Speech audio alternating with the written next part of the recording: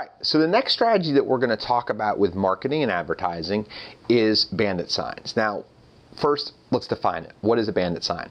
It's one of those little signs that you see all along the roadway when you're driving.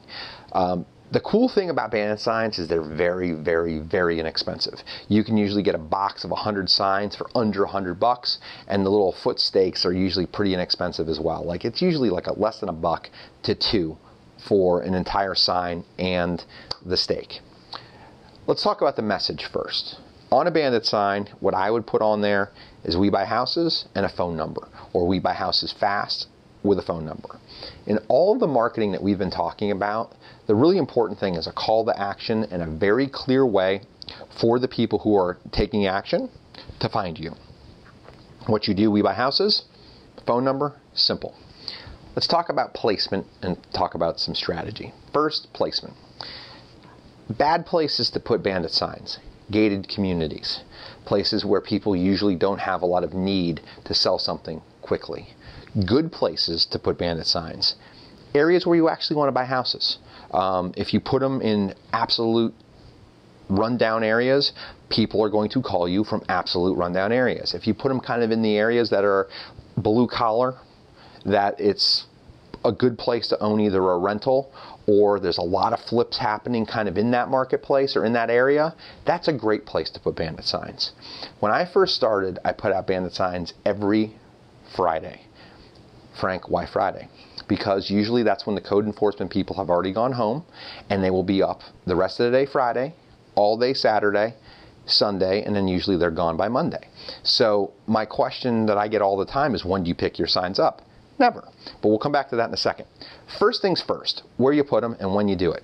I put them in front of places where I think motivated people go. So I wouldn't put them in front of the nicest mall in your town or Nordstrom's or Saks Fifth Avenue, but I would put them in front of McDonald's, Walmart's, and places that bring people who are on a budget, because that's a lot of times who your sellers are going to be. Number one. Number two, put them in places that are somewhat discreet so the code enforcement people don't see them. But at the same time, you got to be careful if you put them on. You can't put them on private property, so don't do that. So you have to pick the right spots, usually in easements. The new home builders in your town, there is no question in my mind, they pollute the roadways with signs. Now, I used to work for one of them, so I understand how this works. They would typically have someone show up at around 5 to 7 p.m., pending the time of the year, on Friday to put the signs out, and they pick them up on Sunday. I didn't have time to pick them up. I just didn't want to do it, and sometimes the sign would be there for months. So what I would do is use a Google Voice number. Now, this is a tricky strategy, and it's done purposely. The Google Voice number is very hard to track. So if you ever get in trouble, just change the number. I'm not kidding. That's what we used to do.